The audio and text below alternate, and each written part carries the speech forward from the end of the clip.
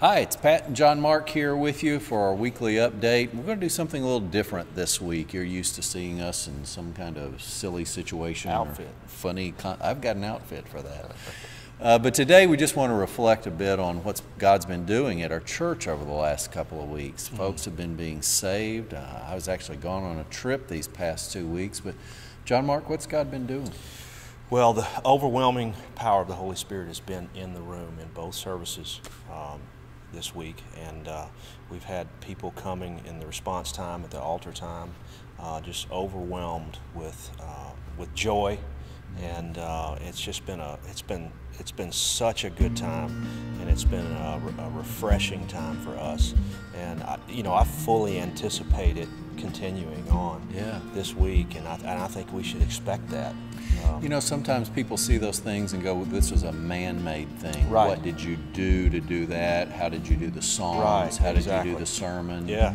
But it certainly was not a manufactured thing whatsoever. And I was just telling some of our other folks before we sat down to do this, just this past Sunday, there was a couple times I just was overwhelmed with I just started crying, just leading the last song, and just had to step back away from the microphone. It was just so overwhelming in the room, and it was just, and I've been in many services throughout my life, and I've felt like I've seen things sometimes that you might call manufactured or man-made, but this was definitely an authentic move of the Holy Spirit. I know in hearing from Dr. Easley related to this, that one of the things at the end of his sermon 2 weeks ago, where he did the illustration of the wheat and the tares, was not even really planned by him in advance. That's that exactly God laid right. that on his heart at the beginning of it, and it's those times when God reaches out to us when we're not expecting it that are so many times the most powerful. Yeah, and you could tell even during the service that wasn't in our sermon notes or anything like that, that we get beforehand. And when he went into that section there, we were already on stage in our service, and I'm so thankful that he led through that time in obedience. Yeah. I'm old school, and I'm very routine in what I do, and sometimes I just have to say to God, well, you can't work here. That's not in the order of worship. We didn't plan time for that. Right.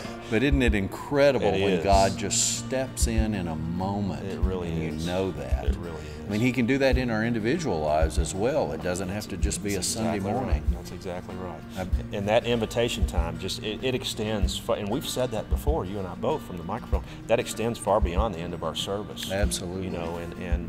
So I'm looking forward to this Sunday. Yeah. Dr. Easley, this will be his final Sunday That's with right. us. Yeah. So if you hadn't had the opportunity to come and see him, you definitely need to try to be here this Sunday. Or if you have and you want to say goodbye to him, tell him thank you for all that he's done. He's actually going to First Baptist Cleveland, Tennessee, where his son is the pastor, and he's going to go on staff there, and so he'll be moving there. But the good news is Dr. Singh Oldham is coming back to be with us. I'm excited to have Singh back with us. Yeah, wonderful man who cares about us, and as Dr. Easley did, and we're going to hear from him. God's going to work through him. And the great thing that I think is not that, well, Dr. Easley has been here and we've seen all these things, and now another man comes and we're not going to see these things. Right. It's the same God. It's the same God. Preaching. And I fully expect for the same power to be here in the room. Yeah. Not for the show, but for the reality and for the presence of God. Right. We invite you to be here with us this Sunday at 8:30 or 11. One in Christ.